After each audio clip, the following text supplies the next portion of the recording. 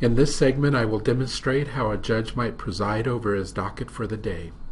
Let's say it is now April 30th and I'm ready to access my afternoon docket.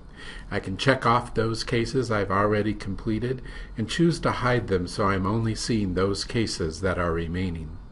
I can also make notes on today's event to better manage the dynamic of today's docket.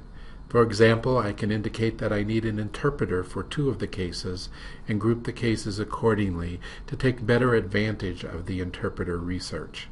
Once I select the case, I am instantly presented with a case summary summarizing key data for the case, including the detailed charge information as well as the associated dockets for the case and other case information. In preparing for my docket, I had snippeted a portion of the motion.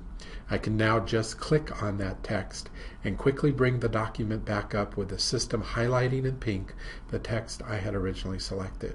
AI SmartBench offers a robust full-text searching feature where I can key in any word in the case, such as chapstick, and then execute a search in milliseconds to retrieve a graphical snippet of those documents containing the word chapstick. Once I have selected a document, I can execute a find for the word chapstick within the document. Notice there are 6 instances, and just by clicking Next, I can advance to each instance of the chapstick throughout the document. Not only can I make notes on an event, such as interpreter, or on a document, such as the sticky note, but I can maintain a running log and have dated notes on the case.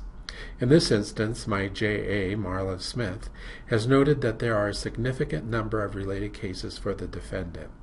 I can go to the case summary, click on the defendant's hyperlinked name, and execute a sophisticated query that will bring up cases matching on the search criteria.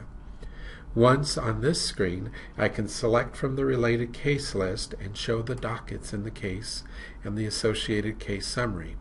Each selected case item appears in the tab on the right, so I can alternate between cases. Once I exit related cases, I am returned back to the case. When I'm ready to go to the next case in the hearing, I click on Select Case and am presented with my docket where I select the next case I'm ready to hear. This concludes presiding over my docket.